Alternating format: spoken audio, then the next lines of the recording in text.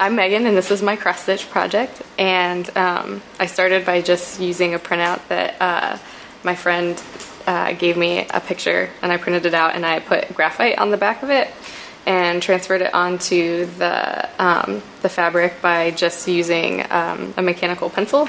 And it transferred just the general shapes, like the hair and the face and the shirt.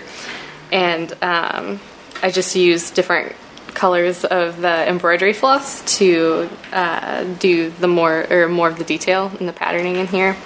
So if you look, it's kind of a very pixelated version of the actual picture, but now I kind of plan to do more of my own thing and sort of put something together in Photoshop or Illustrator to make my own design rather than just using a single picture.